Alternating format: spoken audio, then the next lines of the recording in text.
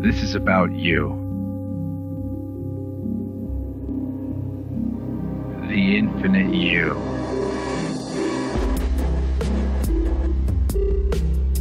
The part of you that can't be seen, can't be smelled, touched, or tasted. But you know you feel it. Who you really are.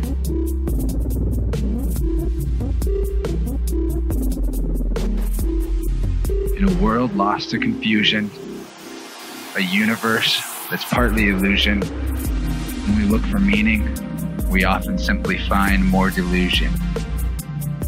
Ground your consciousness in the sounds of the InnerVerse, a podcast about your true omnipotence. There's a universe inside each of us, but our beliefs keep us constrained to the edges of what we can imagine. The InnerVerse podcast is your portal to that infinite realm of ideas. I'm Chance and I'll be your host as we serve up inspirational sound waves from the brightest minds with the highest vibes. And we keep searching for the empowering perspectives we need to create our greatest masterpiece of all, our lives.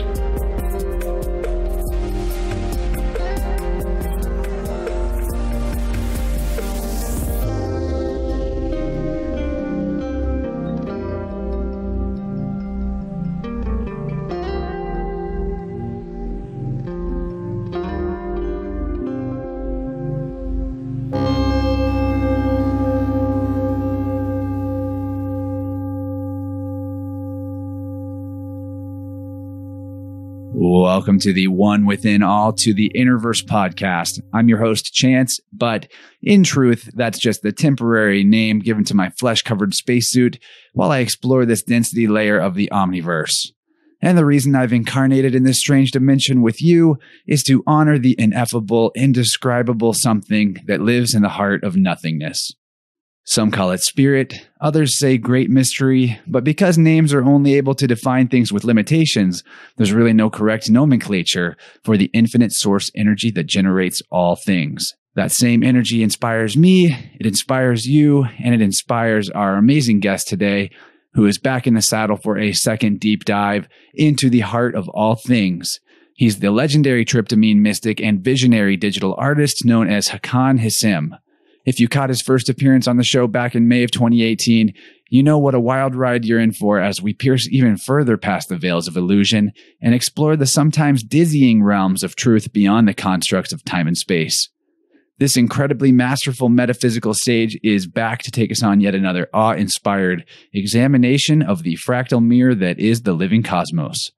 In our first transmission, we talked about Hakan's personal background, some of his incredibly intense psychedelic experiences on plant medicines like DMT, ancient aliens and future computers, xenolinguistics and entity contact, and a lot more. If you haven't checked that one out, I do highly recommend it, and I recently put out a remastered version of that call. Today, we're going to be examining the cosmic being that we all live in an even more scrutinizing way and deconstructing demonic aspects and self-dividing dilemmas that many of us face in this dimension with the as above, so below blueprint in hand that allows us to unify our inner polarity and find lasting balance. It's definitely what you would call an adept level or adult conversation, and also, I want to shout out to the fellow secret energy tribe that might be tuning into InnerVerse today, possibly for the first time. Wholeness and harmony to you, and infinite thanks for connecting with us. But before we begin, I urge you to take a look at Hakan's incredible artwork at hakanhisim.net and universal-transmissions.net, where you'll find these absurdly beautiful eye candies and tons of products to adorn your personal space with. And these psychedelic creations will leave you speechless by their beauty, uniqueness, and symbolic layers of meaning. So check the show notes for all you'll need to find Master Hakan online and look him up on social media so you can show this great man some love, because he's reflecting so much heartfelt care through the creation of his crafts that all of us who seek to live in unity consciousness owe our thanks to this human beacon of the true clear light of Source. You can also find the links to InnerVerse Plus in the show notes, where you'll be sure to want to sign up and hear the full 2-hour version of this conversation by becoming a member and supporting this podcast. Although I could talk all day about the magical mind of our friend Hakan here, we have an enormous amount of content to cover that may not even fit into one episode, thanks to our guest's generous and meticulous note-taking and deep contemplation about so many empowering yet occulted topics. So we'd better get started, just to make sure that we are fully aligned with the greatest capital T truth that we can be, and because we humans so easily drift between remembering and disconnection, take this moment to resonate with the real fact that all is self, and our life is our creation, and our potential is truly limitless when we realize and release the self-imposed blocks and channel fully powered heart energy into loving ourselves and our tribe. Hakan, my man, today's 420, and I've been dreaming of this chat for months. It is my great honor to have you here today, and I thank the ancestors for providing the framework and joining us into this powerful time of integration and wholeness. InnerVerse Tribe, please join me in sending a telepathic package of loving appreciation to Hakan for joining us today. Thanks so much for being here, man, and welcome back to the InnerVerse. Thank you, brother. Well, that was an amazing intro. It's lovely to come forward again here with you in this space to share and create and talk about ideas and concepts that not many people get into.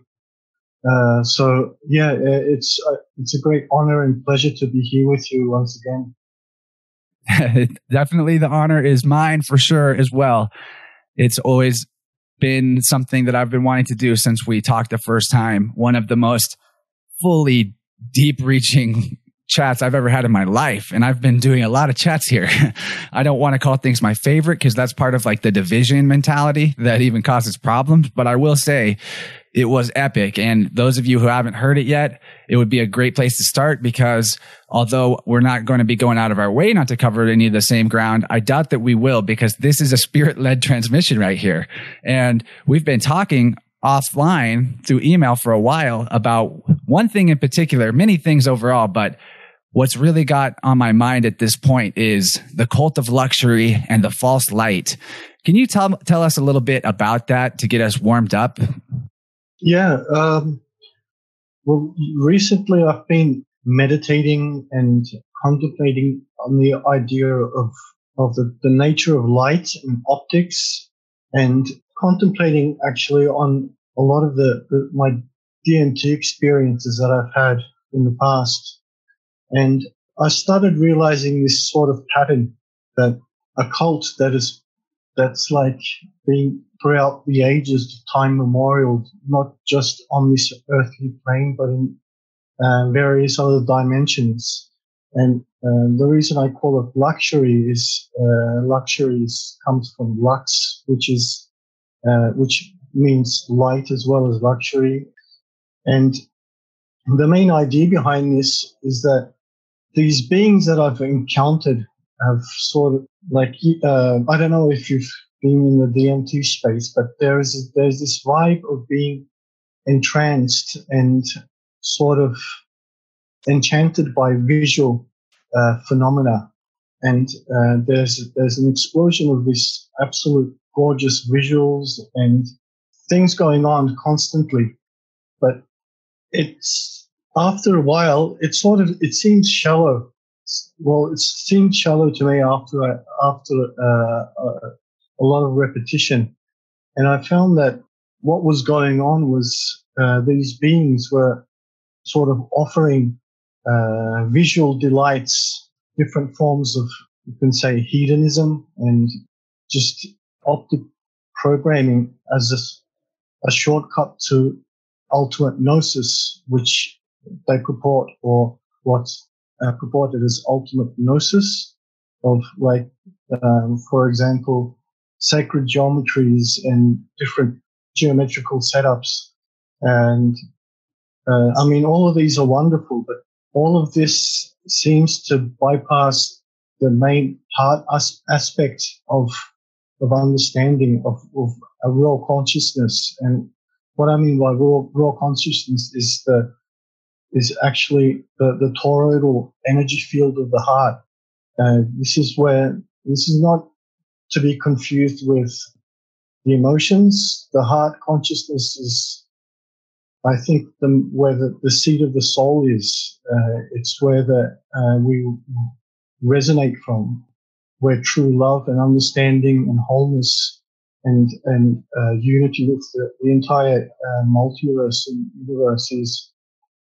And it seems like this obfuscation, I guess you can call it, that these beings seem to do is to distract us from actually feeling our way to gnosis, like distraction from intuition, but rather something that's put upon us like a spell, like something that's shown us. It uses our optic senses.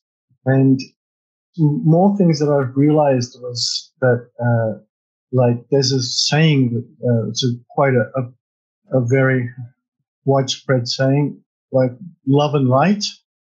And I was thinking about this, and I was thinking that love doesn't always equal light. Light is something quite different from love. Light is something that shines in the darkness. It's something that shows the way. But love is the understanding, or understanding, if you will, of what true being existence is. And I think we sort of jumble and mix them up together and sort of make the meaning the same, where they're quite separate and different. This cult of luxury that I've been calling it is, I think it's a Luciferian type of archetype, this energy. And not to confuse it with a satanic, which is completely different. I believe that the satanic force is maybe the negative polarity, or the negative polarity of the Saturnian energy. Life negating, in a way. Whereas Luciferian doesn't negate life, it actually just like feeds off of it. Yeah, exactly. It feeds life. It feeds off of life. It also illuminates life. But this Luciferian, there's sometimes three parts to many aspects of things. And this Luciferian archetype also has positive aspects as well as negative aspects. But I feel this cult is sort of based around the negative aspects of light, as in trapping the subconscious, the conscious, or the soul into thinking that light is the ultimate gnosis, the ultimate understanding, or the representation of source, which I think source transcends light in so many ways, and source is more felt than seen. Lucifer is also called the light bringer and the morning star, and the feminine aspect to this is Venus, which is also called the morning star. And Venusian energy, like the female Venus energies, are prone to, and the negative parts are prone to luxury and, again, light, luxury, things that glitter and things that glow, seduction, indulgence, entertainment. The ultimate example is pornography, I think, because it's hypnosis. And then just to like further your point that it's based on optics, but then I want to get into the other side of it, which is the feeding of the serpent or the lower energies. And why I use porn as an example there is because it's all about using the optic, the upper part, to entrance, and even just looking at a screen at a 60 hertz refresh rate is a hypnotic frequency, proven. So it uses that hypnosis to then basically draw out the energy from the lower chakras in the form of like, you're masturbating or you're spilling your energy out of yourself. But it's all done without the middle point of the heart being engaged, where like if you were making love with your actual human lover. Your heart is in it. Your heart is there. It's completely different. So can you talk about the danger of feeding the serpent and like other ways that, I mean, you can expand on this example, but if you have other examples too, I'd love that. Yeah, I was going to touch on that. It's good you brought it up. Pornography is a perfect example. And what I mean by feeding the serpent is like the way Kundalini energy works is that it begins at the root chakra, the base generative sexual principle. And it uses that fire to light up the other chakras and supposedly opens up the crown chakra, which leads to samadhi or satori or a form of enlightenment. But what I've seen from just by experiencing a lot of this and by reading and delving deep into the knowledge that Kundalini activation, Kundalini yoga seems to not discard, but it sort of, it doesn't put enough emphasis on the heart-based energy. And what it does, you explained it perfectly, actually. It connects the lower chakras, mainly the root chakra. It connects it with the top two chakras, the third eye and the crown, but mainly the third eye, and also probably the throat chakra as well. It sort of connects those two, creating this thing where you've fired up the serpent, which has gone directly right into your mind, into your subconscious. And usually our minds and our subconscious we haven't trained them enough. We haven't gotten to that point where we're strong enough. We don't have the will to sit on our own throne. And that's when this serpent energy seems to have its way with us. It uses this feedback loop of using the brain to power the generative area and the generative area to entrain the thoughts in a certain way. Another way of putting it is like just you're thinking with your dick if you're a guy. Literally, yeah. It's like putting the bottom on top. It's literally, that's what we mean when we're saying it's inverted. Yeah, exactly. And I mean, you're getting seduced by just this optical phenomena, which is using your sexual energy, the fire there, and it's seducing you and entrancing you. And in this trap, you're not able to rise above it. You sort of stay in this loop, and you can't use the heart like that third trinary essence, the main thing that connects us to source. And without that, we're in this sort of a worldly, materialistic trap. And I think that many people who do practice Kundalini yoga, they may be influenced by the snake in more negative ways than they might imagine.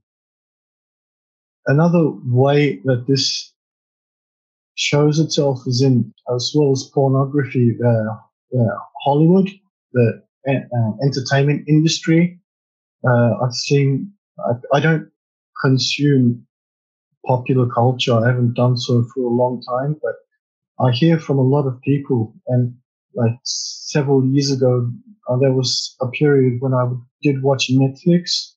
And from what I saw there was the main driving thing behind that is violence and sexuality. Or poop jokes and fart jokes, which is literally like the lowest chakra level. It's like underneath the root, which I get that we can laugh at ourselves and at things like that. But when that is literally the driver of the entire comedy, there's something else going on to your unconscious that you may not be recognizing. And I want to also throw in there that there is a serious link between the third eye and the sacral sexual chakra, in that you're physically creating with the creative force and energy of the sacral, but we often look at our third eye as being just our imagination, like it's a type of sight, but it's not. It's actually an output. You're throughputting an entire reality through your third eye. You don't realize it necessarily, but it is the mere reflection of the sacral chakra on the metaphysical, spiritual side. So by getting entranced and entrained into a certain view of what the world is based on the media you're consuming, that's the world that you are creating. And so the beings we're talking about that ride up and down our chakras as like an elevator to whatever they want to go to, they are fully aware of that. That's actually the whole point. Exactly. This is energy harvesting at its best, at its finest. I mean, the Hollywood was set up by Aleister Crowley and the Golden Dawn. And before that, film in general, cinema was used for propaganda in its early days. The main reason it was used in Nazi Germany and in Soviet Russia. I think it was Leni Riefenstahl and Sergei Eisenstein, which used they used this medium perfectly to hypnotize people into one type of ideology. And this is a form of magic, actually, and it's a way that allows these energies and beings to use our spine as an elevator to come and go as they please, and to harvest emotions from us. Like when we're watching a movie, we identify with characters, and we get sad, we get frustrated, we get angry, we cry, we get scared, we get horrified. And all this energy can be used, in so many constructive ways to create a new world, to create something that's beautiful, or just to you could use that energy to create better family relations, better relations with our friends. And this is very powerful energy that's being harvested from us. Well, in the past, we used that energy to do stuff like grow our own food. Now we got to go to a grocery store. There it is. Yeah. Perfect example. So I'm curious also to ask, because we are talking about the fact that you've actually encountered some of the beings that are the architects of this in DMT space, are there positive beings in that space as well? Or is it seem like possibly the entheogens are not always as much of an entheogen so much as just another self-hypnosis tool? I'm curious your take on this. I think this is a place to go that is not being talked about by a lot of people. In general, it's just like the plant medicines are our saviors, but is that just more savior programming?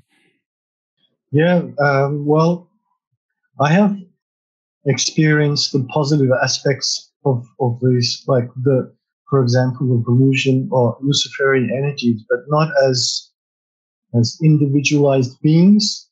These are like massive archetypes, which are in all of us.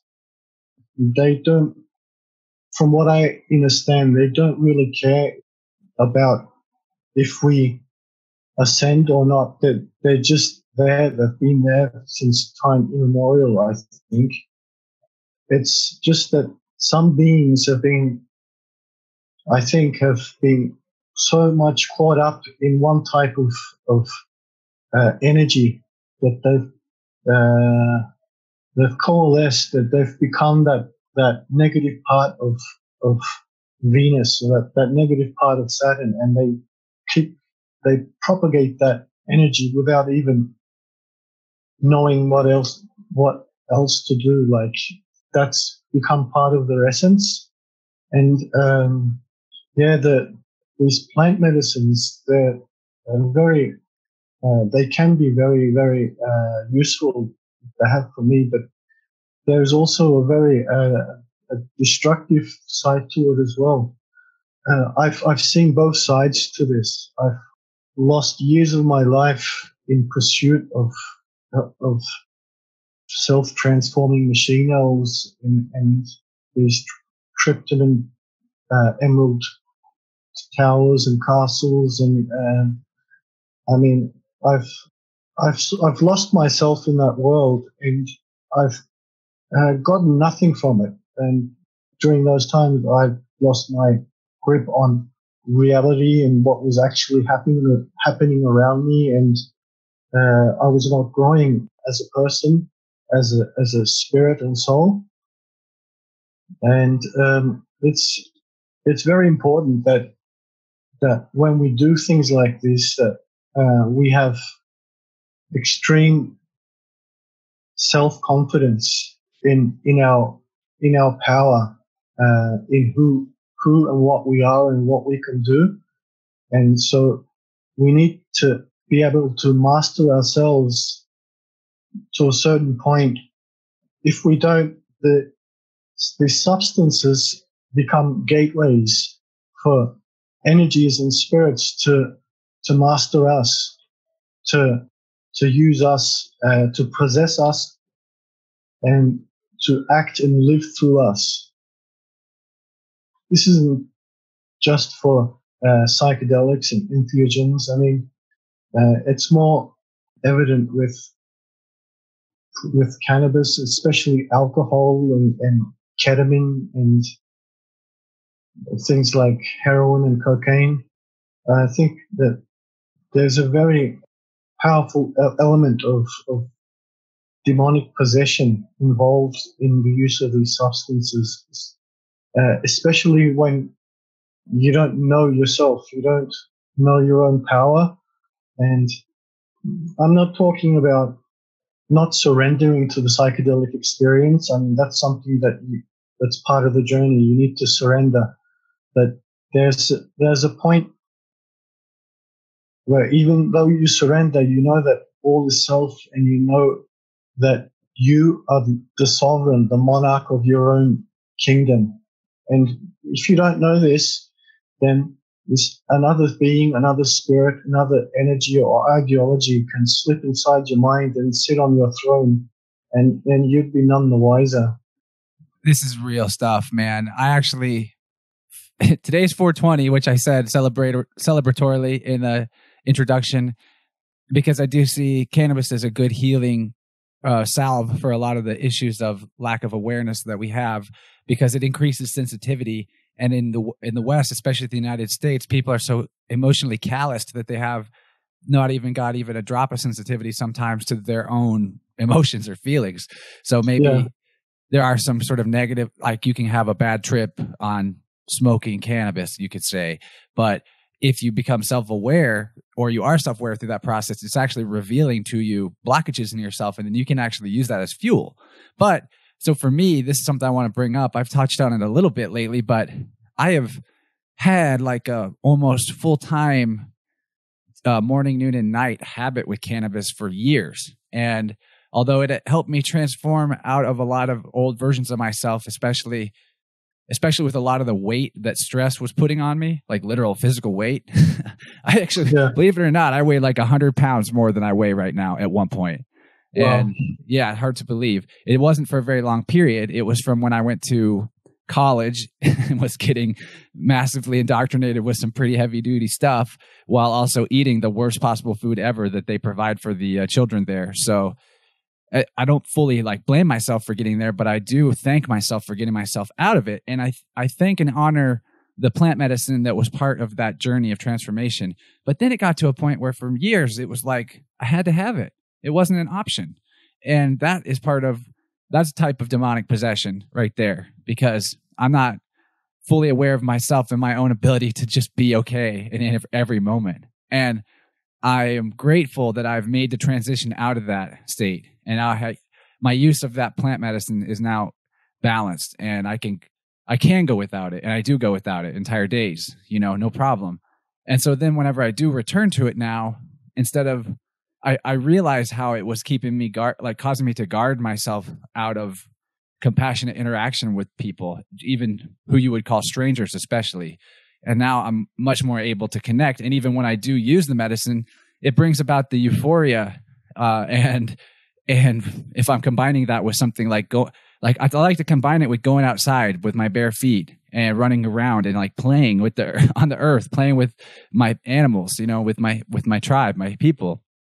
That is a different thing. That's like heart. My heart is in it when I'm using that medicine then, and I'm not needing it. So I just want to point that out for myself as my own example, that I've actually unlocked massive levels of energy throughput in my creative potential just by rebalancing that relationship and no longer being enslaved to it by my own self. So it's cool that you bring that up. And I want to get into the topic of possession really soon, but because that's definitely on our list. But before we get away from the cult of luxury, can we talk about the inverted Venusian archetype as it appears in the music industry and the negative influence that we're having on the sacred feminine through all things pornographic? Yeah, for sure. Well, I'm in Libra, so my charts are ruled by Venus. So I know what it is to be possessed by that archetype. And yesterday was a full moon in Libra, I'll say. Yeah, exactly. Yesterday was quite difficult for me. I felt the effects of the full moon on me, and it was difficult to push through, but it was something that I did and something that I learned as well. It was a very powerful experience for me. And people who are under the sign of Venus have this, are prone to things like seduction and luxury and just these things that are synonymous with the dark aspects of the Venusian archetype. And I've seen this in the music industry a lot as well, the entertainment industry. I don't follow much of it, but sometimes I come across it in some movies or I hear people or something. And for years, when I was just hearing the songs from Rihanna and Beyonce and the way that they were acting, just their appearance in films and the video clips, I mean, they seem to exude this inverted, this feminine energy that's really steeped in just this the quality of seduction and just wanting more, constantly wanting more. This thing into materialism, and these are like very large role models for women. And I see when I just read some news sometimes, or I see people see teenagers around me acting and emulating this force of this Isis or Venus energy. They're emulating Rihanna, Beyonce, and Madonna. And these characters they're like, I don't know, antennas or reflectors or something that puts out this energy for others to emulate. The symbolism in their music videos, I wouldn't necessarily recommend going and watching them, but if you want, go look up Katy Perry music videos and things like that, or even find some YouTuber that will break it down for you because they're out there. There's a tribe that actually puts a spotlight on this and shows just where these archetypes are being used to play off of your unconscious recognition of them, to use that third eye of yours to keep projecting the world that these lower forces want, I guess. Yeah, for sure. Savan Boma is a really good example. If I remember correctly, he did talk about a lot of these characters in the music industry who were tied to the negative aspects of Venus and Saturn and such. Beyonce's got that song, Put a Ring on It, a Saturnian ring. Oh, yeah. And there's the Rihanna's, I think it was Rihanna's Shine Bright Like a Diamond. And that's quite, there's a lot of demonic imagery and symbolism in the video clip, but also in the words itself. Like the word diamond is actually from the daemon, a divided man, and to shine bright, like that. Again, another reference to this indoctrination into just light-based gnosis rather than feeling. So there are a lot of examples, but these two that I've just two or three that I've noticed, but I'm sure there's many more. I just don't really get into popular culture anymore. I pulled up the lyrics to this song because it does sound like from the outside that it's all about just kind of nice things, but it's talking about what you're talking about. I want to bring these lyrics to light. Find light in the beautiful sea. I choose to be happy. You and I, we're like diamonds in the sky. You're a shooting star. I see a vision of ecstasy. So a vision of ecstasy. That's it right there. Those are vision of ecstasy. We're talking about optics here and what an ecstasy. That's even actually one of these substances. Yeah, exactly. And even here later in the lyrics, she says, palms rise to the universe as we moonshine and Molly. So there it is again, moonshine, and then Molly is another word for ecstasy. So this is definitely just one small, I mean, that's almost all the lyrics. All it's got other than that is like shine bright like a diamond a million times. They say that over and over and over again. So I can write lyrics where I don't have to say the same thing that much if I wanted to, and I'm not even a songwriter. So clearly there's like some intent behind it. Yeah. There's it's all hypnotic programming. It's all well, from what I understand, based on MK Ultra type programming, as well as like the Crowleyan, just inverted magic sort of stuff.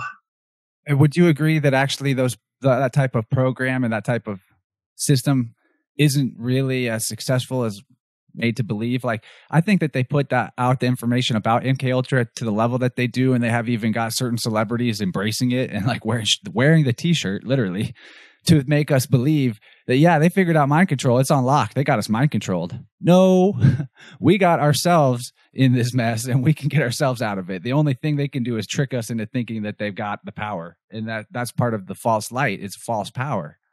Yeah, exactly. Very well said, man. It's taking the power away from us because we give it to them. Yeah, exactly. Let's talk about this a little more and what we mean by demonic possession and like the divided man or divided consciousness as the true meaning of demonic. Yeah, it comes from daemon, I think. Daemon is, it means, if you break it down, it's day and moon. So it's like it's bringing division between day and night. So it's all about duality. It's like, it's just the main force behind it is to break apart wholeness, to break apart something that's complete and powerful, and not even one. It's whole. It's everything. But as soon as it's been divided, it's something that's been divided and fragmented becomes a demon. Something that's lost its purpose, lost its wholeness or connection with source consciousness. From what I understand, can be classified as a demon, as a divided man being woman and man. The war of the sexes. Ma is in man. Ma, M-A, also means woman. It doesn't just mean man. There's been a lot of we play around this, but it means both. And yeah, war of the sexes is a big one. I like the breakdown that I heard from the previously mentioned Sivan Bomar of secretenergy.com. We can all do this ourselves if we actually just take the time to examine. But what we see especially in the United States is this huge, this has been going on, but the divorce culture, how much energy is extracted by the divorce itself by middlemen. Ultimately that's what is going on, is a bunch of middlemen harvesting energy off of natural processes where they're not actually required for that process to happen. And so while it's true that sometimes in relationships we move apart from each other, that doesn't mean we have to divorce. And what divorce actually means is literally it's diving. It's like it's dive and divide combined into one word. So you're not only being split in half, but you're also being sunk. Yeah, man. Exactly. It's not as big here in Turkey as it is in the States, but it's growing here. There's a big, huge industry around divorce as well now here. It's growing, and I've seen it among my friends and family as well. And I myself, I'm in my second marriage. I spent 16 years in a marriage before that it didn't work out. We grew apart, but we separated on good terms. We're still friends now. I mean, I wouldn't call us friends, but we're on good terms with each other, and there was no division. There was no. You didn't get torn up by it. Yeah, exactly. It's super important also, to point out that it's even the marriaging system itself. That's got the word mare in it, like nightmare or mar, like you're being marred or scarred. That's where the state comes in. It's more middlemen to even give you the certificate that now you're together, even though really you didn't need anyone to tell you that. Yeah. I mean, you put on a ring and everything, and we don't either. Me and mine. Yeah, I mean, I wish there was a way that we could do this without actually having the state marry us. And the only reason we did marry was because we wanted to have a child, and because the laws of the country here in Turkey, I couldn't be its legal father. So there was going to be a lot of problems, just a lot of stupid legal problems. So in order to bypass that, we decided to get married.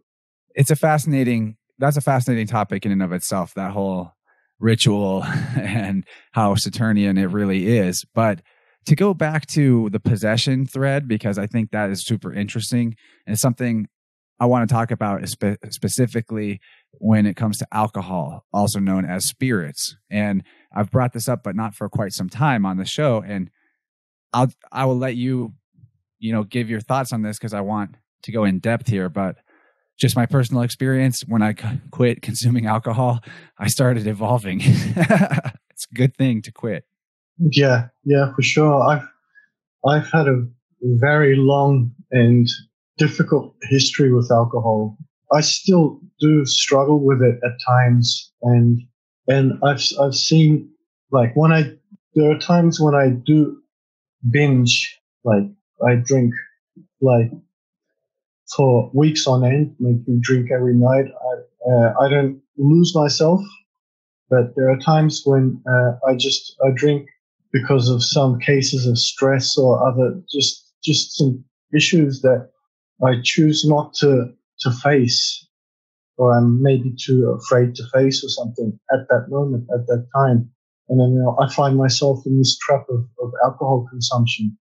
And it's almost non-existent now compared to my past when it was rampant. I mean, I would drink massive amounts every night, and I've found that it slows me down so much, like in every single aspect, in every way, in the physical world, in the spiritual world, and the way I talk and everything.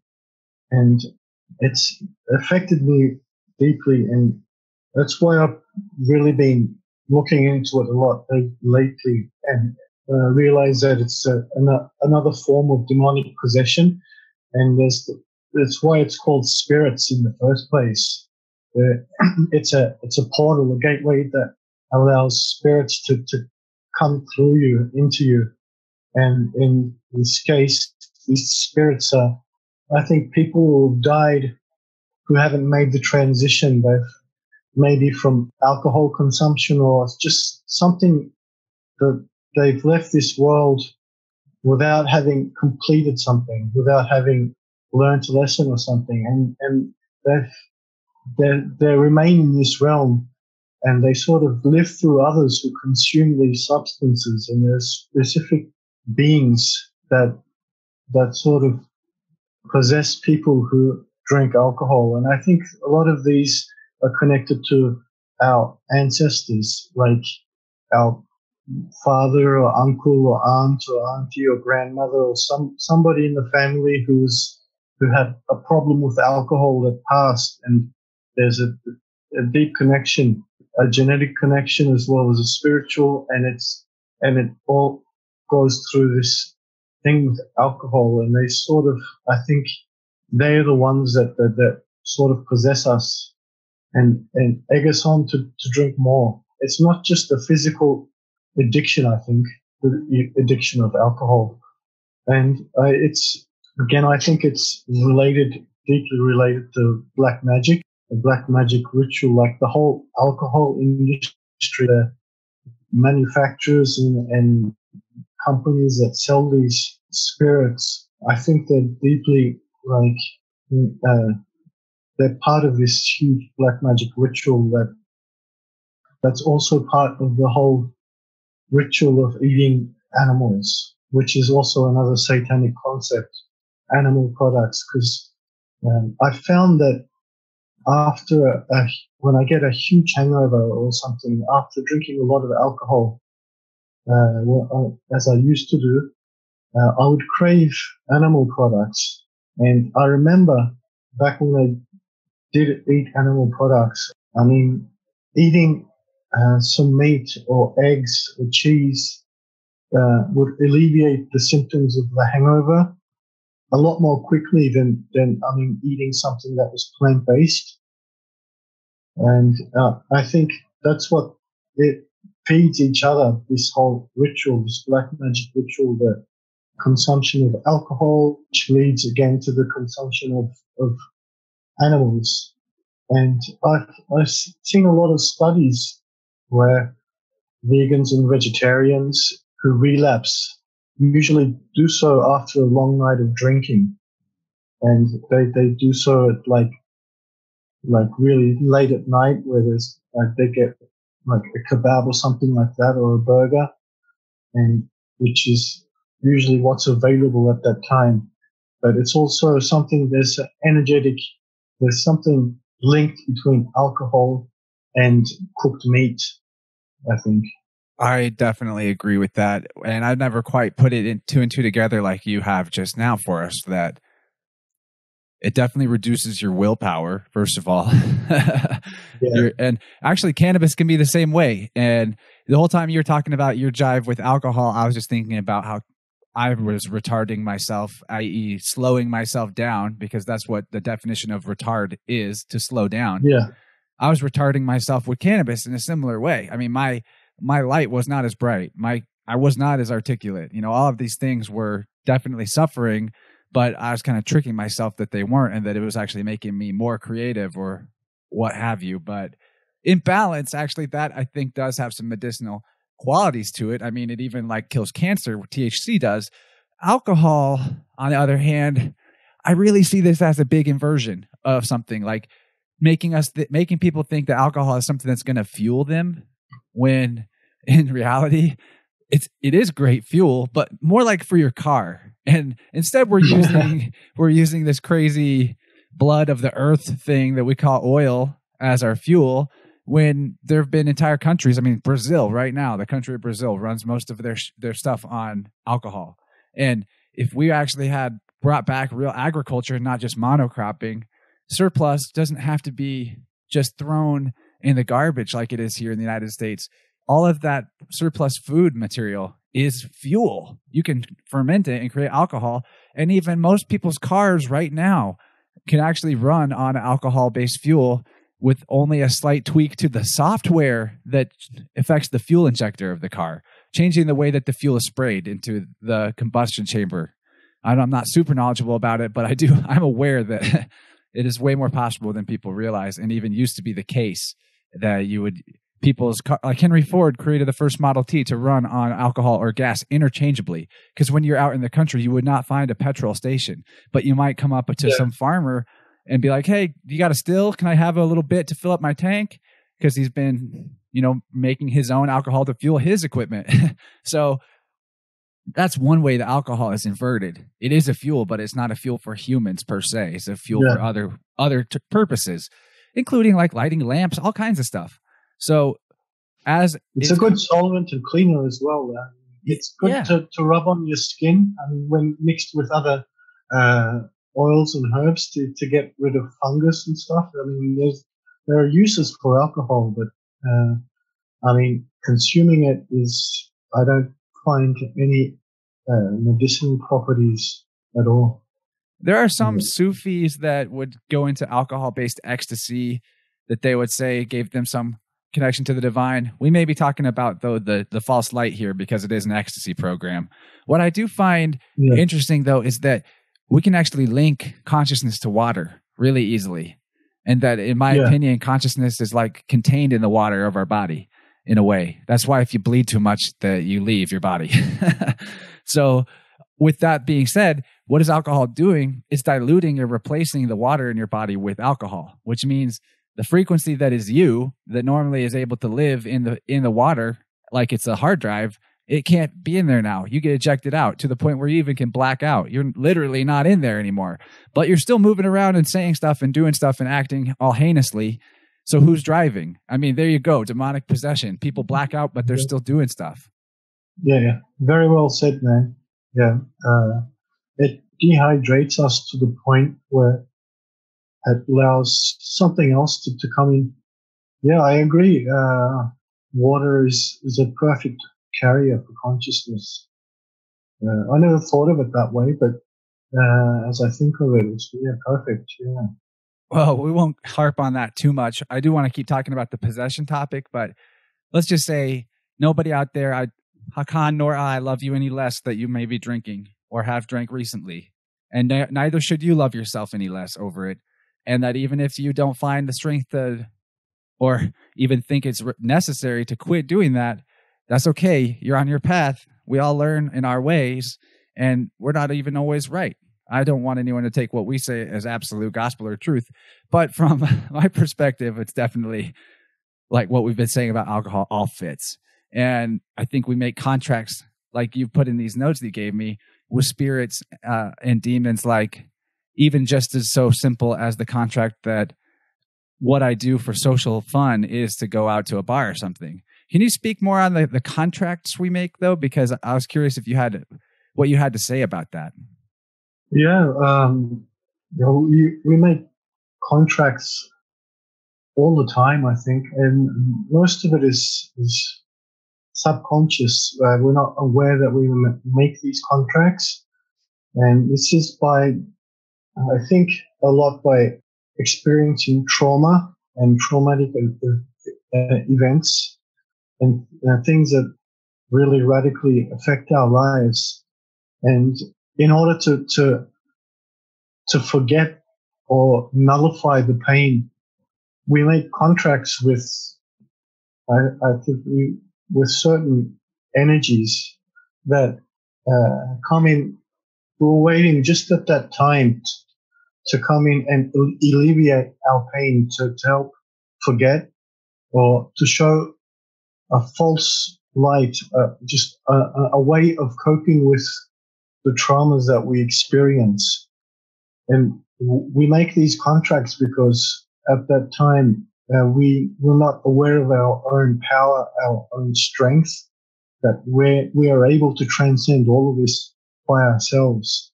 And when we're not aware of this, we seek help, and we seek help psychologically and spiritually. And usually the beings that come to help don't have our best interests in mind. They feed on our energy in every sense of the word when we make these contracts with them. They make us stronger in the aspect that we're able to cope with these traumas or with life or with any problems that we're having. but we're also a slave to this contract, to this substance, this demon, this spirit that we've made the contract with. And we make all sorts of contracts with each other, in our relationships. We make it with the state. We make it with religious entities and ties. We make contracts with beings that claim themselves gods, and we make contracts with them that they will give us immortality, as if we're not immortal already, in return for worship, for energy again that's harvested from us. There was something that I first heard this from this guy called Harald Kautz-Vella. Oh yeah, I'm familiar with his work. Yeah. He was talking about circumcision, about demonic possession as well. And when I heard him talk about that, I sort of meditated on that and remembered my own experiences, my own circumcision, and it was certainly one of the most horrific, traumatic experiences of my life. Me too, man. Me too. It's not a small thing. Yeah. And the way that works it's amazing. I mean, amazing is in a really horrific way. That this circumcision is a huge trauma, and at that point, this is the most easiest times when we allow spirits to possess us, because that's when we're at our weakest in massive traumatic events. And there's spirits hanging around hospitals all over the place, because people die there in horrible agony without being connected to truth at all in many cases. Exactly, yeah. Hospitals and nightclubs and bars and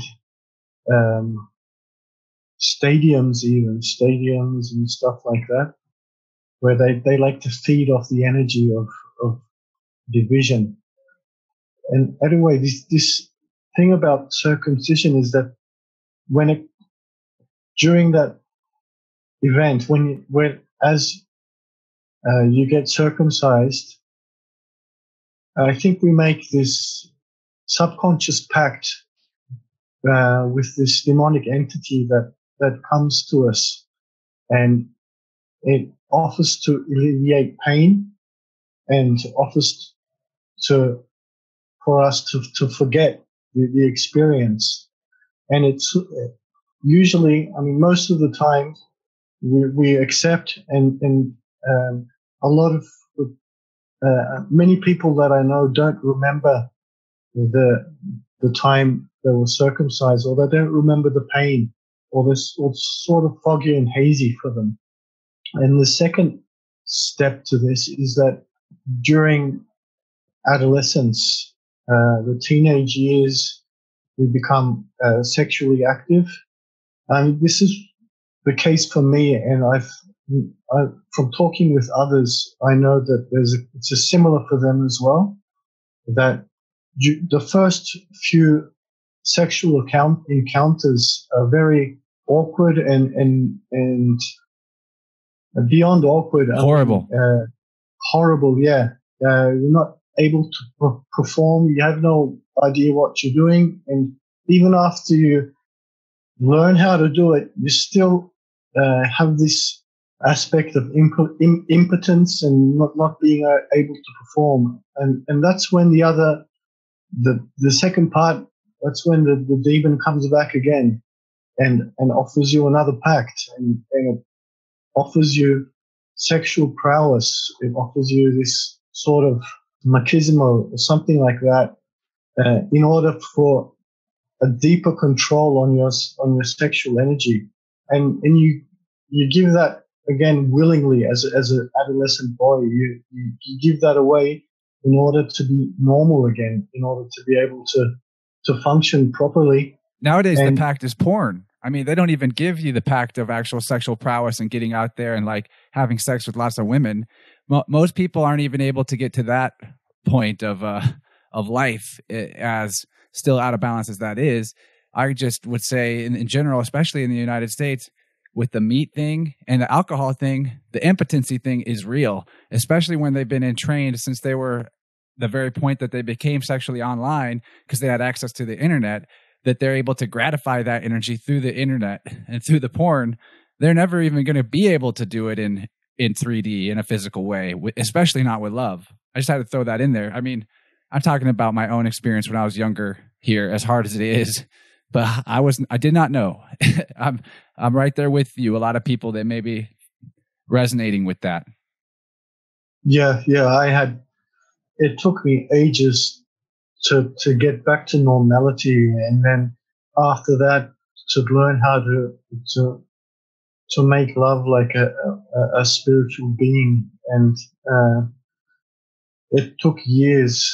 But I think this is quite widespread. It's not just in the United States. I think it's all around the world, and it's something that plagues like adolescent boys, young men alike.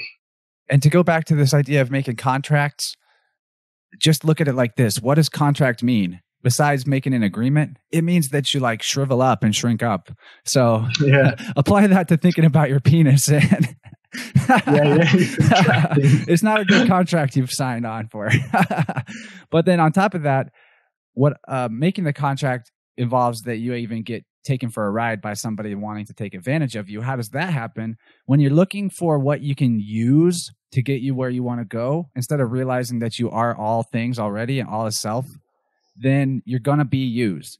That's what it means, as being used as an elevator for other beings and spirits to travel between realms by using entheogens.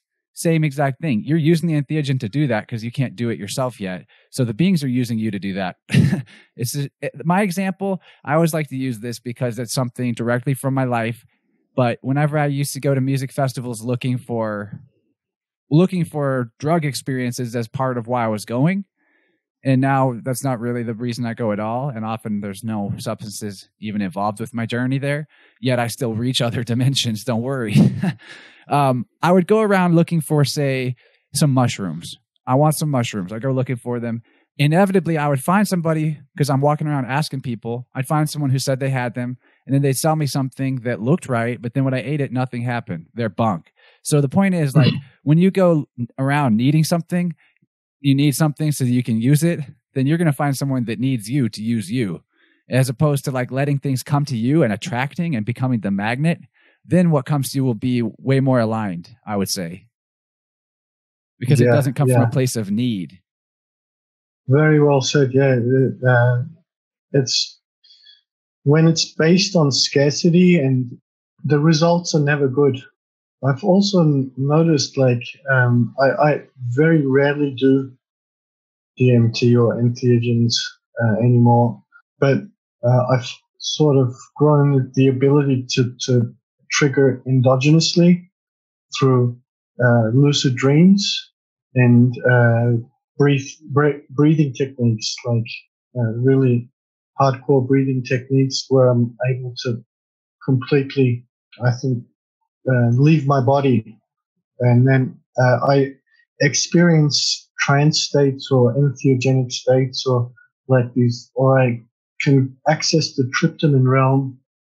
Like, almost there's no difference between a DMT trip or something that I experience within myself. And the main difference there is that when I do it endogenously, I feel that I'm in complete control. There's no way for these other energies or spirits or something to come in and ride on my consciousness, or use me as an elevator, or suggest something to me. When I'm doing this endogenously, I mean, I'm doing this in my own InnerVerse, and it's really empowering. Yeah, man, I know what you're talking about.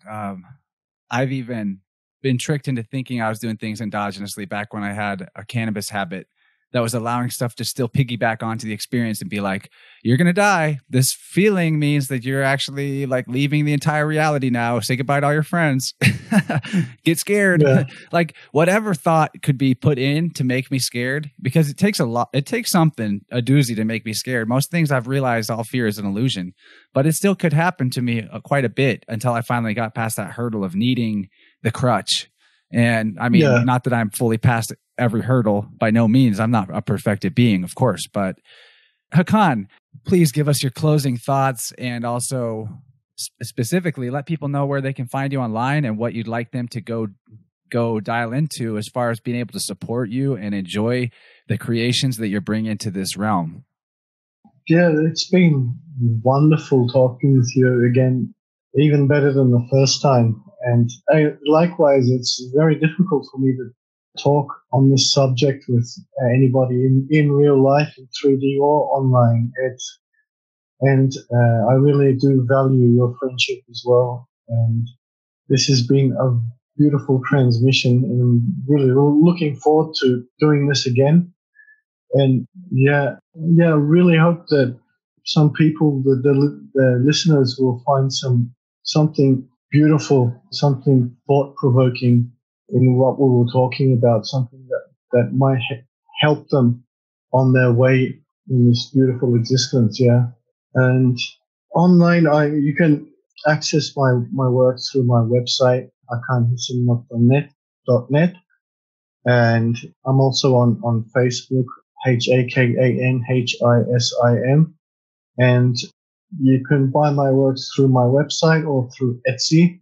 I also have a Patreon, but I need to update that. I don't think there are any people following me there, so I need to look into Patreon. But yeah, just find me through those websites. And if you're interested in syncretism and esoteric studies and ideas, I have a whole art series on that, and that's at universal-transmissions.net. And there I have a complete series that's where you can also find images of the cosmic egg as well. And you could also support me through that website as well as my own website. So thank you for having me on. It's been a wonderful, wild ride. Yet so calm and measured, and like, I don't know, I see the framework of the dream around me whenever I speak to you, man. It literally, like, stuff gets a lot more shifty. Feels like I'm underwater, which we are. Air is actually water at a different level of density. So anyway, before I get into a whole nother 2 hours with you, we better hang it up for now, and just please, guys, go check out Hakan's work. If you got through this whole conversation without looking up his art, you're doing yourself a disservice, because it's going to speak to you on the unconscious and conscious levels simultaneously and bridge that gap, show you some real beauty, some real truth in the form of what I would call sacred use of symbolism. Keep, and it's time to get serious, guys. Like, I know that we each have our own lives to live and all that, but looking at the state of things and the health of our tribe, people are dropping like flies. It's time to live by the example and bring the true light, reject the false light, and transcend before we get eaten for dinner. So thank you, man. And we'll call it here, and I'll speak to you soon. Thanks everyone for listening. Thank you, man. Thank you. Wow, tribe. All I can say about that one is what a journey for you guys to be joining me on this type of conversation, and for what it took for me to actually get to where I'm at today to deliver this type of conversation. I'm really reflecting on the wholeness of this entire journey, not just for this talk with Hakan, but yeah, what's led me here, and how a lot of the things we discussed in this conversation were the things I had to come to grips with before I could even get to the point where you're hearing me now talking about it and sharing it with you. I want to start off this outro section by just going over some of the things that were in the plus extension with Hakan today, and then wrapping up my thoughts on various of these topics, because I think this is pretty serious level stuff, adept level, adult level conversation here. And Although there's way more that could always be said when it comes to balancing. There's a certain point where we had to cut off the conversation and stop the call so that we could both go on with our lives that day. And I want to just give some clarity to some of these points. But first, let's talk about what you'll hear in Plus if you are going to join and become a Plus member today, which you can do at patreon.com/InnerVerse. So we talked about how to nullify addiction contracts with negative entities through heart consciousness. We shared our experiences with overcoming tobacco abuse. We discussed seeing reflections of the infinite self in the other that you're with, whoever that may be. And Hakan explains his cosmic egg artwork that was inspired by out-of-body and beyond the planet type of journeys. So this is where things got really interesting. I've been wanting to talk about the cosmic egg for such a long time, and we finally did. And if you don't know what I'm talking about, do check the show notes because I will be linking the Plus topics in the show notes where you can actually find some videos and some artwork and some things that are going to give more context to what I'm discussing with you now. But the best way to get the context is actually to just become a Plus member. We talked about the meaning of the cosmic egg in context to ancient wisdom about the structure of our universe and the often misunderstood deep esoteric meaning behind the concept of a flat earth, which actually ties into things our ancestors were trying to help us understand about the structure of our consciousness more than even just the outer world. But what that outer world actually looks like it is nested toroidal fields. So we talked about the nested toroidal fields and Hakan's cosmological gnosis. And then we talked on some of the other creators who look at this type of syncretism that we're discussing with the cosmic egg. And we linked those videos that those guys have made in the show notes. So look for Norb's Orb Theory and Martin Kinney on YouTube. And you'll learn a lot about the ultimate science of syncretism, which we talk about syncretism, of course, in this Plus extension. We also discussed the flaws in the NASA-sanctioned worldview of our world and explained cosmic abandonment trauma, which is a huge thing to understand about what's actually causing all this polarity and this imbalance. So we also discussed interpreting the alchemical idea of as above, so below to the fullest extent. Hakan shared stories of successfully interrogating supermassive cephalopod-type Cthulhu beings in the astral oceans beyond and above the Earth. And then we talked about the lunar wave phenomenon, which you can find from YouTuber Crow777 and some other ones. And it is a video that will seemingly demonstrate that the moon is somehow underwater. And this is a really trippy thing, but it ties into what we're discussing with this cosmic egg stuff big time. So Crow777 on YouTube, I'll link to that. He's got multiple captures of this lunar wave, and it is weird. Basically looks like the moon is rippling as if you're looking at the moon through water and that it's under the water or beyond the water. So what else we talked about was how the outer and inner planets or planes beyond the Earth are depicted by the cosmic egg model of the cosmos that our ancestors gave us, and what that actually means when the government and NASA are saying when they want to go to Mars. And last but not least, actually we talked about much more than all this, but we discussed the concept of fallen angels and humans who are shooting stars, the rising and the falling that seems like humanity is doing simultaneously, and discussed why there is that duality in humanity. So if you find that to be all some very interesting stuff, especially following on the tails of talking about all this like Luciferian cult of luxury stuff and the light traps that we did in the first hour, then yeah, I think that the Plus extension is definitely for you.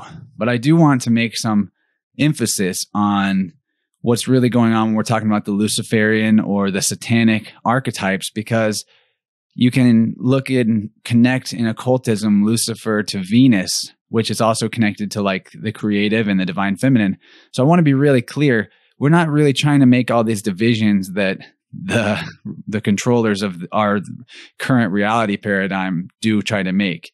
So when we're talking about this Luciferian archetype or concept of the corrupted Venus or female, that is what we're talking about. It's actually the corrupted and inverted version of it's not the divine feminine even. It's just like the corrupted feminine. And that's what sort of the Luciferian is. And then the satanic is what you could call the corrupted masculine or the Mars energy. And that definitely connects further to the cosmic egg depiction, because in the model of our plane, we've got Mars and Venus outside of this plane acting as a sun and moon in another dimension, so to speak. They're rulers of a realm beyond us or below us. And what that also would mean is it's further than source than we are, further away from source than we are. So if this sounds really crazy, then like I said, you ought to get on some of this cosmic egg understanding that comes in these videos I linked and also in the Plus extension we just had. But more about the false light matrix. It's really like the chaos of the unrefined and pure imagination. And that's where we get the bedazzling aspect of the false light, how that can come in through the DMT experiences or even in dreams. And what life in a body really allows us to anchor in the untamed imagination into forms, and we can learn from them in an easier linear fashion, not to control those forms, but to let our creations flow at the level at which we can respond to them without being consumed by them.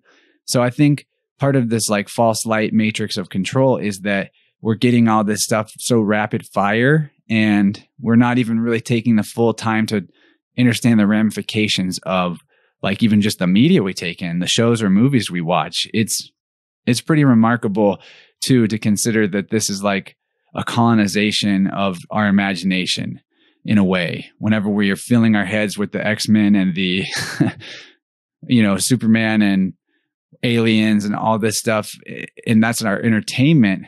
Well, in the past, our entertainment would have come through our ability to tell these stories to each other or to have our own imaginations at work. And we would watch these movies in our own heads. And maybe, we've imagined into realms far beyond what possibly the ancestors would have been imagining, but not really, because if you look at, say, back to the X-Men, for an example, they're just like a rehashing of the same pantheon of deities that comes in all flavors from different ancients. And what I want to say about that is also that we're looking at a mind control trick right there to just get everybody watching these Hollywood movies, because, and this is coming from someone that loves the Marvel Comics movies. I even saw the new Avengers movie, but there's a point to be made that some places of the world don't even fully know what is and what isn't real when they see the movies. Like, especially the more, I don't want to say backwards, places that have been more dominated and subjugated, they don't want to even rise up and rebel against the masters because they think Captain America is going to come stop them or whatever. And maybe I'm stretching with that. It's a concept that I've heard others talk about, and I think it's very true that just like with the video game topic as well, we're running the risk of having our imaginations colonized by, like I said, filling it up with all this fiction. But not to say that fiction is all bad or even that all video games are part of the false light matrix. There's just a key point to be comprehended here, that everything technological that we have in the reality is actually either developed as reverse engineered from some aspect of our spiritual abilities, or it's a direct plagiarism of it. So like, look at your phone. It's got a camera like your eyes. It's got a speaker like your mouth. It's got a microphone like your ears. The list goes on. Antennas on your car, they're like a form of hair. And all across the board, this entire internet thing is actually a pale reflection of the ability we have to be quantumly connected. And by quantum, I mean as in our form of life that we are experiencing as humanity is like a quantum computer. And each one of us individual beings is one computer on a quantum network. So what you're looking at with all the other humans around you and in your biorhythm, they're actually you. They're part of the same biological network, matrix, mainframe that you want to call it. Same thing. And this is the real matrix, which is actually us and our connection. And so in a lot of ways, all the divisions that we've developed in our modern culture, like I'm this, but I'm not that, whether it's sexual orientation or race or political party or what sports team you like, it's all this big division thing, leaving you to even think that you're just one being amongst billions, but actually they're all part of this same mainframe that you are. And then the reason why they're all different than you and having different experiences than you is because that way you can actually focus on one problem with your quantum fractal processor.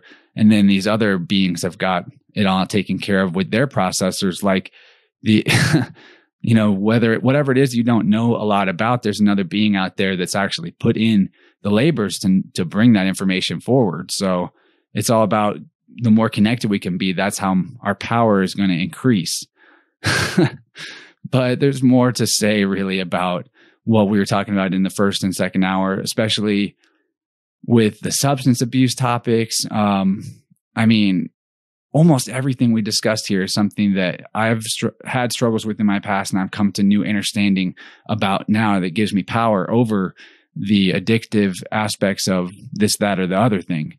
And the most recent ones that I've balanced out for myself are cannabis use and coffee use. And man, even since 420, when we had this conversation, my thinking on using cannabis is changing a lot, because as my tolerance goes back way down from tapering it off, the opening and closing of the chakras that occurs when you're either on it or off it is very clear and noticeable. And also that I've been able to get more open and clear in one area or another endogenously, you could say, without the use of it. So it actually makes it that much more intense when I'm partaking of the substance. And I think ultimately these are good tools, especially the plant medicines, but Hakan seems to have developed a really strong ability to open up all these different chakra centers and really explore the self in depth without using these substances very often or really that much at all anymore, especially the heavy hitting psychedelics. So just keep in mind that your path is your own. We aren't telling you what to do and not to do. We're talking about our own experiences and what may actually help you as far as that intellectual scaffolding about how you approach one substance or another. Because if we get on a dependency level, we're making a contract with ourself that says, I need X to feel good or to have energy. And contract doesn't just mean an agreement. It also means to shrink or reduce. Because when we make contracts with ourselves, we are usually limiting our self-expression potentials through fear of repeating past or imagined trauma, or fear of not having enough of this type of energy or whatever. And when we make contracts with others, it's usually because we're afraid that without the contract, we won't get a fair exchange. But if we played with unconditional love all the time, both with ourselves and with the other, then no contracts would be required, because we'd always be taking care of one another. And that's what I mean about the quantum processor, that everyone else is a node in the same quantum processor as you. And our connection is what actually brings that online. Our division is what brings the functionality down to just being like, I don't know, whatever type of system we're in when we're not fully quantum, which is fully aware of our infinite power to basically experience whatever we want in the reality, as long as we put ourselves in alignment to experience that and we aren't holding ourselves back. So just know that contracts tend to bind us and make us less great in magnitude and potential in some way or another. And this exact fear of not having enough or whatever it is that causes the contract is basically the reason that humans have religions and governments. All fear and coercion-based systems basically masquerade as love. False light, false love. So even when it comes to stuff that we've become dependent on that we think we're doing because we love ourselves, like for me, cannabis use to a degree is like, this is medicinal. I'm in a pretty toxic field. I think I need to actually be using this at least occasionally. And maybe when you do have some heavy duty calcification and the practices, the breathing practices, the yoga, the diet isn't quite getting you there for really popping out of the body or whatever it is that your current mission is, just see the framework from the outside or more clearly, then maybe you do need the break glass in case of emergency psychedelic use. But this is not a place for me to tell you what to do. Like I said, it is just like a very interesting topic for me, especially when it comes to really looking at what it means to get enlightened, because it's really a destructive process. Whenever we're talking about enlightenment, we're talking about what we should stop doing more than what we should start doing. And if there's one substance that I would probably actually say let's just avoid altogether, besides the 4,000 plus chemicals that we call cigarettes and somehow encompass that in one word when it's really so much more than one word, or the alcohol thing, I want to point out the water dilution in the cells that happens. It's really interesting that you're really disconnecting from the actual architecture inside your body that brings your consciousness in, because I'm pretty sure the water in your body has a lot to do with how your consciousness is going to work and how it's going to flow through the whole system. Because it's like your life force energy is chi, it's flowing through your blood. The blood is pretty watery, actually. And if you're diluting that with all the alcohol, then a different kind of energy is what's going to resonate with that and flow through that. And I was fascinated that we were talking about the animal products being something that comes up for people that are on a binge drink that have tried to quit and then all of a sudden start craving it. I'm not talking about hunting or more natural ways of consuming animal products. I'm specifically talking about the fear-filled meats from factory farming that are basically really exciting for a disconnected spirit. You'd crave that, not that you're the disconnected spirit, but like spirits that are wanting to jump on board you and use you as a platform to have experiences. They're going to point you towards that, and you're opening yourself up to it whenever, really anytime you're opening up your chakras, but especially in the case where you're not there anymore, which is what happens when you get blackout with alcohol. You're just not even there. So whoever's controlling you at that point, who knows? So hopefully this didn't come across like we're preaching at you what you should and shouldn't do. Probably did a little bit, but this is us talking to ourselves and trying to understand what is required for our journeys to advance and to evolve past the veils of illusion and into our true higher potential, which is basically limitless. I mean, there's no other way to put it. And this brings me to one of the last points I wanted to talk about is this concept of external deity and aliens, going back to the X-Men thing and the fiction thing. This is definitely something that is creating leaks in your personal energy field through the fear. So the fear would be that there's something outside of you that's greater. There's something alien. There's something dramatically unknown. But if we just keep it at all is self, then we need to know nothing else. I mean, first of all, even the angry Jehovah type Allah gods or whatever, those guys are also part of self. That's something that you can immediately roll back into yourself and find the way to neutralize that. But if you're believing that, maybe I should just in case, put a little bit of faith in this deity, just in case that's the right one. Well, you already lost at that point. You have to understand that it is not immoral to see yourself as the supreme being, because it's a fact that in your InnerVerse and in your universe, you are the supreme being. That's not what's Luciferian. That's not what's satanic. And that's what the controllers have been doing so much of, is trying to like put one category with another category and say it's the same thing. And in fact, you're not evil if you're realizing that basically you are the child of the creator of this entire cosmos, or child of the cosmos. So therefore you're the cosmos.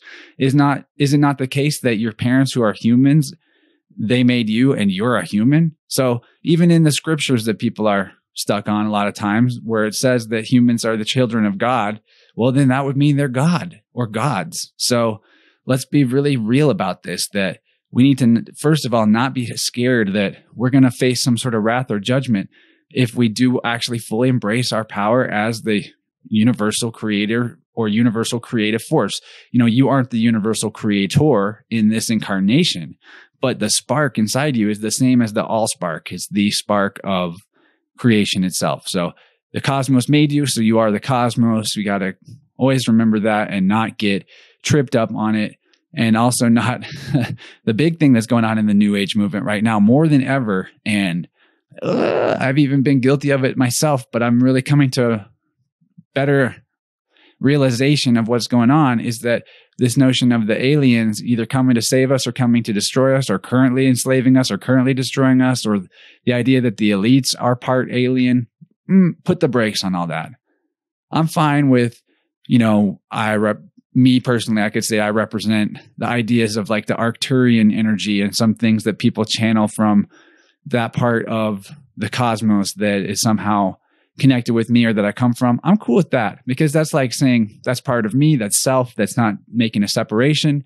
But when we're saying like, oh, the Pleiadians or whoever are coming to rescue humanity from the evil Draco aliens or whatever that all these, David Wilcock type people get into, let's think about this here, because now we've suddenly traded one deity for another, and the new deity is whatever the savior aliens are, and the new devil is whatever aliens are somehow corrupting or enslaving humanity. So, whoa, put the brakes on that and realize that it's the same type of program that's being played out against the third world nations, where they watch our Hollywood movies and be like, oh man, the American military will crush us if we even do anything. But actually, the real power they've got is in the fear of people's minds, the fear that people have that there is some all-powerful external force that's going to squash them if they do something wrong. And you've actually been indoctrinated with this since childhood. The first one that they gave you was Santa Claus. He knows when you've been naughty. He knows when you've been nice. You look into the profile of this dude, and he ends up being like the Krampus character that they make the horror movies out of, but worse.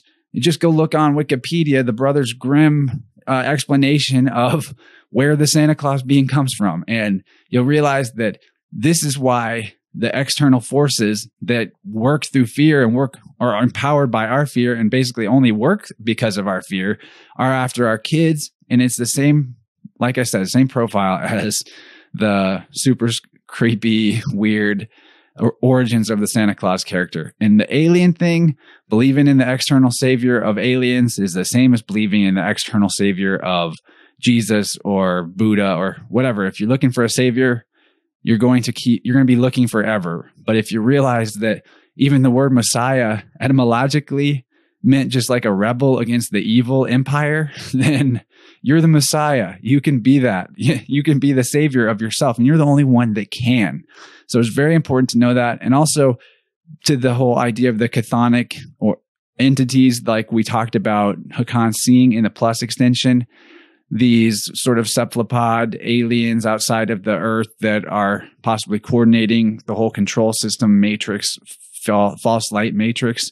Well, let's even break that down. The whole idea of chthonic, that word actually is referring to subhuman beings. So right there, now we're actually connecting into racism. And if you really get into finding the occult aspect of life, then you'll see that everything is just these stacked correlations. And so when we have this idea of aliens and horrific, monstrous, subhuman beings out there that are somehow preying on us, well, it's not that far away from a white person thinking that black people are out to get them, or vice versa, or any racism. It's the same thing, especially because all those people that have racist problems against each other, they're all humans. So they're actually all part of the same family or being or network. Well, guess what? Everything in the cosmos is mental, is mind. You're a part of it. It's a part of you. It's all generated from the same force. So even if we do run into these crazy cephalopod beings out in the cosmic oceans, well, they're part of self. And even the guy that came up with the concepts of like Cthulhu, have you heard of H.P. Lovecraft? He's actually pretty much the main inspiration for all the Hollywood science fiction that has come in the last 100 years. Believe it or not, it's true. And like I said, all these movies, all this stuff about, the end of days that's going to come about, whether it's from like a religious standpoint or a climate change standpoint or the aliens invading or a big world war. All of that is the fear. That's the fear program, keeping us in division, keeping us in us versus them. But if we just know all is self, then we start moving and collecting ourselves back to the prime timeline of ourself, where no matter what's going on out there and whatever energy is coming at us and trying to scare us into thinking that something is inevitable, guess what? We know it's not.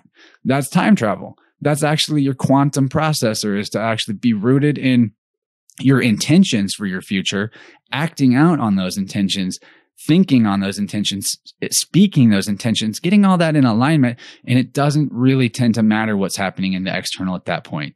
Especially the further you go down that path, you become more and more insulated, self-reliant, not 100% self-reliant on just you individual ego self, but self-reliant on your entire tribe that's also into alignment with all is self. So let's ditch the whole Cthulhu, chthonic, subhuman concept, making us afraid of this, that, and the other thing. It is all mind control. The action heroes and movies about American superpowers are definitely mind control. Don't let controllers fool you into thinking that they're the aliens and they control sectors of the galaxy far beyond your imaginings. Don't even be tricked into thinking that there are sectors of the galaxy far beyond your imagining. Because guess what? You're the cosmos, so it's all inside you. It's not actually far away at all. It's right here. So that's my wrap up on this whole topic. Thanks for letting me just go off on it. I clearly had a lot still in mind about what we've discussed. I do hope that I didn't like burn you out on checking out the Plus extension and signing up, because you're really missing out if you're not on those. Even the last 50 have all been awesome. And also encourage you to go check out the first episode with Hakan. I did actually put out a remastered version of it to improve the audio quality, because our first call was not super clear. And a lot of that is because I was newer at podcasting, even just a year ago. I don't know if you've been following me long enough to notice, but I think the sound quality is getting better and better. So I'm trying. But the thing is, everything you see me doing here is me. Everything with InnerVerse is me. So not to get like egotistical about it, but it's a lot to do. It is a massive labor, as I started off saying. And the least I could get away with for myself in my mind and like justify asking you for, or the most, I guess, is $5 a month, because I'm aiming to put out 4 or 5 shows a month. So if that sounds fair, then you get an extra hour. So 2 hours of show, 8 to 10 hours of show total for $5 a month. That'd be awesome, because it's going directly to support me and help me get out of the false light matrix that I'm in, where I still have a job that I have to go to at an office and spend a lot of my time there just to be able to bring this to you and still maintain the level of lifestyle that I'm currently able to do for my health, that what that requires. You know, I'm not cutting any corners where I can avoid it. So, and I think that that's wise, that maybe you should consider that too, because whatever you invest in self is going to return in a different form of wealth, which is your health. And that actually is a great segue to something else I want to tell you about. You've probably heard me mention secret energy on the show before. I'm pretty sure I've talked about secret energy today on this episode with Hakan. Hakan and I even met because of secret energy. So this is a network, a tribe of, you know, very like-minded people following this same maxim, all is self, and massively aided by a particular content creator named Seven Bomar, who has cracked these shells and brought us a lot of information from the great beyond. Not that he's like the one to follow. The thing that he's always harping on is for us to empower ourselves, raise our vibration, for lack of better words, and then begin to assist the tribe in doing the same thing.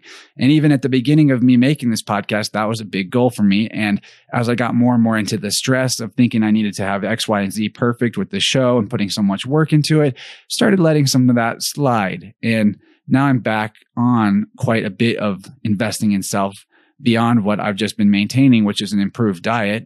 And that actually has been massively helpful. But now I'm ready to start supplementing with some more powerful tools and getting more into cleansing. And all of these are things that you can actually find at secretenergy.com. And what's also really amazing about this group is that they have an affiliate program that you could join. And actually, I'll link this in the show notes. And from now on, I'm going to at least mention this. And don't look at it like an ad per se, because it's not, you know, they're not paying me to make this statement, at least not directly. But this affiliate program that I've joined and that I would love for you guys to also join allows for us to get a 9% commission on anything that we recommend to someone else that they buy. And it comes as simply as that if you follow the link in the show notes or from InnerVersePodcast.com, where it says Secret Energy on the links at the top, follow that and check out the shop. And if you buy anything through that shop, that will almost undoubtedly help assist you in raising the vibration in whatever field that you're trying to make progress in, because there's a lot of different areas of assistance in their supplements. Whatever it is, go check it out, go try it, and even use the coupon code specialist and get 15% off each product the first time you buy it. So what you can also do is become an affiliate yourself and start getting the 9% commission for things that you direct people towards that can really help them. By all means, try out the things for yourself first. And if this sounds like interesting, some of the products that I've been recently working with, if you've heard of Shilajit, which is a type of like fulvic acid mineral compound, like 85 plus minerals, really good for the body. And I haven't fully invested in researching all the full power of it. Some of it I'm taking on trust, and other people that have tried it and said, yeah, it's definitely helping me out. But I think it even helps detox from certain types of poisoning that we get just in our atmosphere. So Shilajit is known on the website as the destroyer of weakness. I think it definitely is a good product. That's one that I recommend. Another one I'm working with are super high quality, pure magnesium crystals I've been putting in baths and been putting in lotions and creams and stuff and in soaps. And that's really helping with the muscle recovery and relaxation. And the profile of all the things it can do is crazy. Probably thousands of functions in the body are helped by magnesium. So what you can get at Secret Energy is the Breaking Bad level, like Walter White chemist level of these magnesium crystals, a lot better than the Epsom salts or whatever that you might get at your Walmart. So, and I think it's better than the powdered magnesiums that I've tried from health food and supplement stores around my area that were even good sources, but this is the best I found. So that's just two. I'm not going to ramble on about Secret Energy forever. Just wanted you to know you can support the show by making purchases through my link, and you can even get yourself generating some karma-free wealth by doing the same thing. Because if you do become an affiliate, you don't have to stock anything. You don't have to invest anything. You don't have to ship anything. All you got to do is direct the person to the site. If they make a purchase, then you get the commission. So if you're interested in doing that, like I said, check the link in the show notes. But better than that would be become a Plus member because, well, I won't say better. Because as much as talking is good and the knowledge can be really empowering and helpful, you're always going to see what the knowledge is telling you through the lens of your own filters. And a lot of the products on Secret Energy are about clearing and cleansing those filters. And so then you're going to get a clearer view of the truth, which is always in front of you all the time. So it's good. I do recommend that, but also I recommend Plus. Let's just say do both. It would be awesome. And absolutely don't forget to show Hakan Hisim some love on the internet's Instagram, Facebook, all over the place. He's got a lot of websites that I've linked in the show notes here. HakanHisim.net, universal-transmissions.net. His Facebook, his Instagram, his Etsy, and he's got a Patreon. And I've linked his previous appearance here on InnerVerse.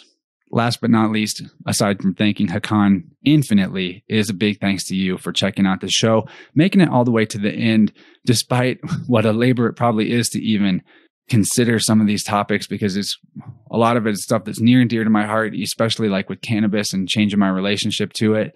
I do appreciate you letting us be in this space of healing and balancing together. And also shout out to Nyrus, who is the music I'm about to play on the outro here. So soundcloud.com/Nyrus, or check that out in the show notes as well. The link to him if you dig the song you're about to hear.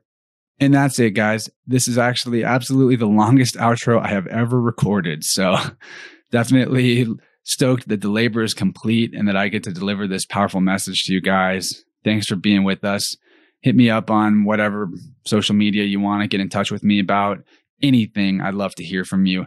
Don't forget, wherever you're listening to this now, you can subscribe to InnerVerse on SoundCloud, Spotify, iTunes, every other podcast platform and player and app, and as well on YouTube and BitChute. And I'm on steemit.com and minds.com. There's a plethora of different places you can connect with me online. Or last but not least, just shoot me an email, chance@innerversepodcast.com. There's more to come with the podcast very soon. Lots of expanding and ideas for getting to connect with you guys more. And I'm looking forward to what the future is already bringing, and happier than I've ever been, especially with my creation of this podcast, but just with myself in general. And it's crazy to think that the last time I talked to Hakan was a year ago, because it seems like things have developed so far since then, especially with the podcast. And it's quite amazing. We're in a powerful time. I hope you're all feeling that as well. The energy of this year is just, for those of us that are on the ascension path, it is becoming like a rocket instead of a jog. So thanks for doing that. Thanks for ascending. Thanks for connecting the dots in your own quantum processor to become the true master of your own InnerVerse, and that you're a generous master, and that realizing that freedom is self-mastery and nothing else. And it's not about self-control or mind control, but it's about being in the flow. And that is a whole different topic. And I better stop now before I go another 10 minutes. But I love you guys. Thanks for being with me. Wholeness and harmony. And I'll see you in a week with a conversation with Zane Daniel, the writer of the comic book Righteous, which you may have heard me talk about on social media. Really excited for a talk about comics and more with Zane. So talk to you guys soon. Make sure you subscribe, leave a review on iTunes if you like this show. Do whatever you can to share it with your friends. And of course, sign up for InnerVerse Plus if you're not. Love you all. Take care.